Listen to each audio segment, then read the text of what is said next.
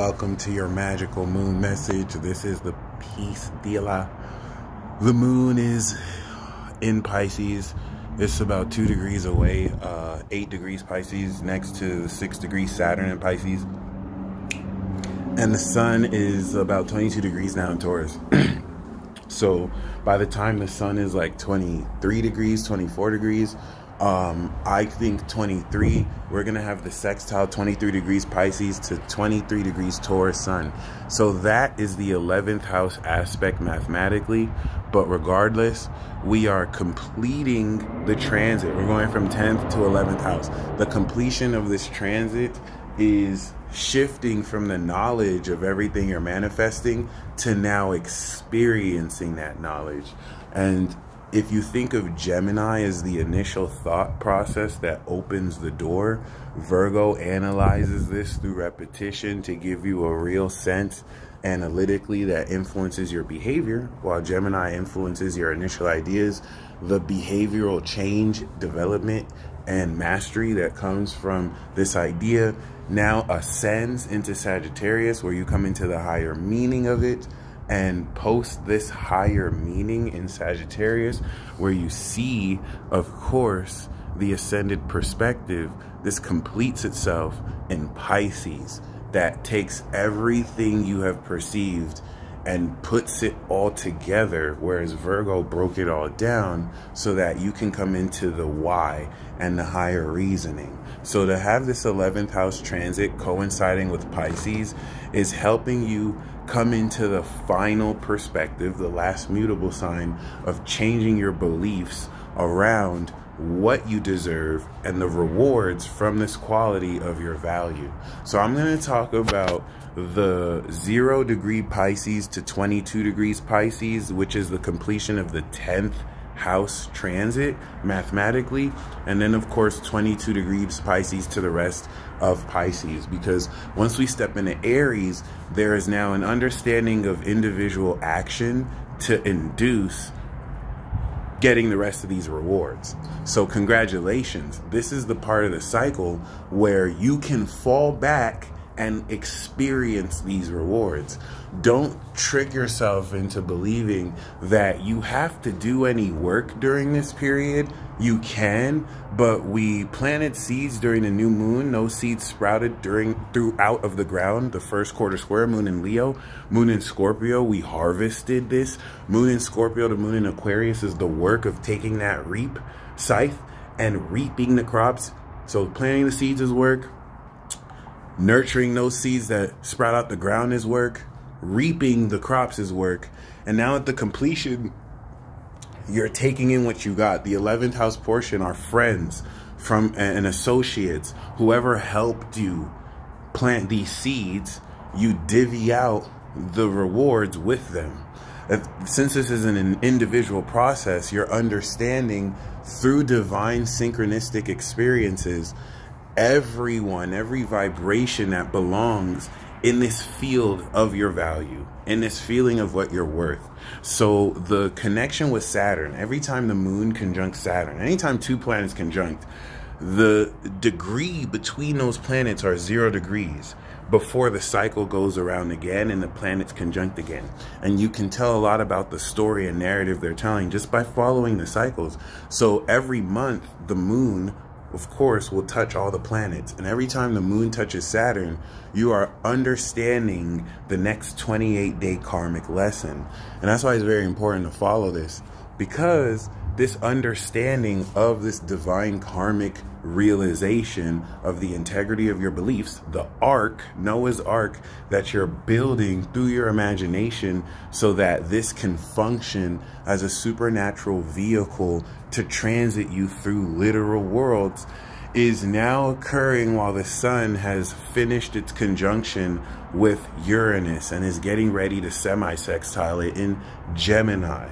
Okay, this, by the time it's in Gemini, you're manifesting the enlightened awareness of the supernatural manifestation of your energy. It's gonna get fucking lit. Okay, so the moon on Pisces, 1 is initiating that cycle. It's an activation. 2, Saturn represents the totality of the material universe. In Pisces, it's the totality of the divine experience and vibration of helping you understand the full meaning of what's occurring. So this is anchoring this soul reaper, but really this soul understanding of how not only your dreams are materializing, but in this aspect that's 10th house to the sun in Taurus coming into the 11th house, you are feeling the experience of how everything comes together and shows you the rewards of everything you spent the past 3 weeks working towards.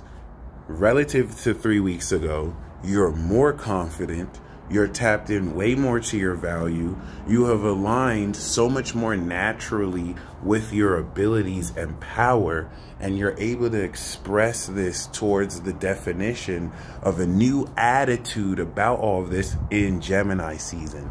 And this is where supernatural experiences will effectively, completely with Saturn of completion and totality, change with the mutable sign your beliefs with Pisces about everything you're worth. Why? Pisces answers why.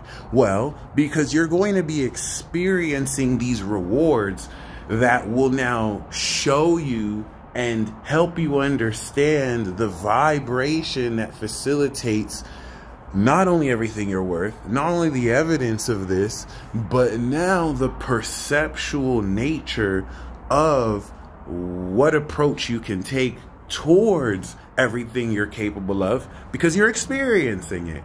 And as the moon now kicks in this 11th house transit post 22 degrees, it's going to be on Neptune 27 degrees, and Pluto has just begun its retrograde. So this is beginning to reevaluate this very intense awakening that the collective has been going through, facilitating this manifestation of the supernatural understanding and metaphysical dynamics of the unseen principles that not only lead in to you being able to click together how that makes you manifest, but unconventional solutions that can change your life overnight, which you'll know because you're drawn to do, but your mind might not be able to make sense of it. This is not a linear logical vibration. You want to not just go with what feels right or what makes sense. You want to follow the guidance this vibe is leading you towards as you are moving towards unseen metaphysical facets that are in front of your face, but your eyes are not able to process because you only have a certain bandwidth of frequency that you can see electromagnetic, whatever the fuck the science of that is. Okay, I try to say it, I completely fell apart right now. But this represents everything beyond what you can perceive. When I say metaphysical, I'm not talking about no supernatural, spiritual mumbo jumbo. The physical is represented by everything. Well, relative to this analogy, the physical can represent everything that we can perceive physically. So that means anything that's beyond your senses, it's still there. There's forces out in the universe that exist that we cannot perceive because it's at color ranges we can't see. It's at pitches we can't hear. That doesn't mean it's not there. It just means it's metaphysical. And that, as an extension of Aquarius, the universe, is what Pisces represents. The metaphysical fundamental forces and laws that still influence us. Well, what if you can understand that? What if you could perceive that? What if you could incorporate that into this physical reality of an illusion that you perceive? That will prepare you for magic. Gemini season.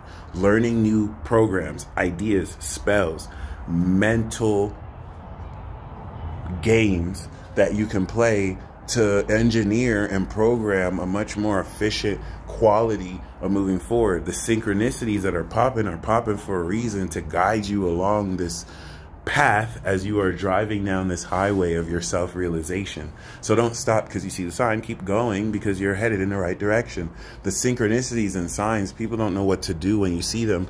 You're not seeing them just to encourage you. It is a perpetual reminder that as you are swimming in this metaphysical sea of belief where everything you imagine is what it is, your 5D through imagination overlaps the 3D to get ready to shift you through your maintenance and persistence and repetition, that's Pisces and Virgo, to induce magic. So relative to that, this process enables you to not only complete this understanding, but the synchronicities affirm that what it is you're being guided to create already exists. It's already here. It's not like once you see the synchronicity, stop trying to do anything. You're not supposed to try and do anything. If what you're manifesting isn't here and didn't exist, you wouldn't see the synchronicity. Some of you feel like you're being trolled. You're trolling yourself. You need to get that through your head. It took me like 30 years to really embrace that.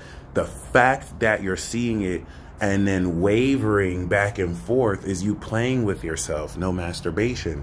You don't even necessarily have to do this a right or wrong way. You just need to understand the reason why you are experiencing these synchronous events is because there's nothing you can really do, talk less of just sabotage it, to escape what it is you're creating, what in ways you might not even be conscious of. So these subconscious metaphysical influences are not only being understood, but especially over Neptune synthesizing another cycle. The Moon Neptune cycles drive you deeper into the subconscious wisdom of your imagination and unlock supernatural abilities every time we have this conjunction, so that you don't get it all at once and you turn crazy. Cycles help release more layers of this development. So it's going to get very strange because the change of your beliefs are going to bring into gear this clicking of making sense out of all the things through this Taurus season that eluded you,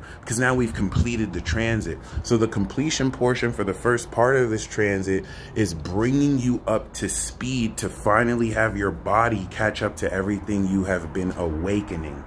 The moon sextile to Uranus that we're going to have is going to be 11th house from this Taurus, and it's going to help you understand the unseen principles that manifest the unique supernatural qualities of your body in a way that you can actually perceive now, because the moon in Gemini helped you understand how to think about it. The moon in Virgo helped you analyze what's real about it. The moon in Sagittarius helped you come into a higher perspective of it. Now the moon in Pisces is completing that.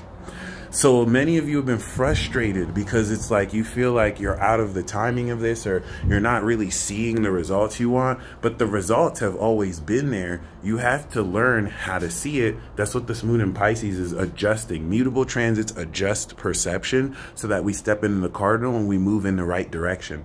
And when the moon goes into Aries, you're going to be moving in that raw direction to transcend your identity, because now your instant manifestation ability is popping. Well, the experience of you coming into this manifestation ability that changes your belief in everything you're capable of is this moon in Pisces. It's happening. Whenever we have mutable transits, it is a happening. It is a mutable shifting. And so this divine realization of your instant manifestation ability is happening right now.